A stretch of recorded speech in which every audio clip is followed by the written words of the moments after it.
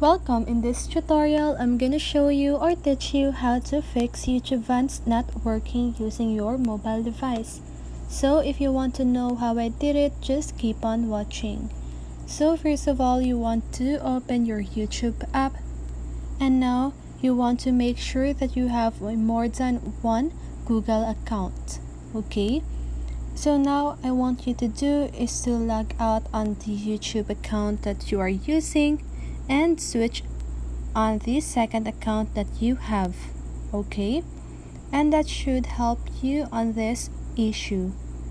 Okay, so let's say it doesn't work for you, so I want you to do is to delete your YouTube app and reinstall it again.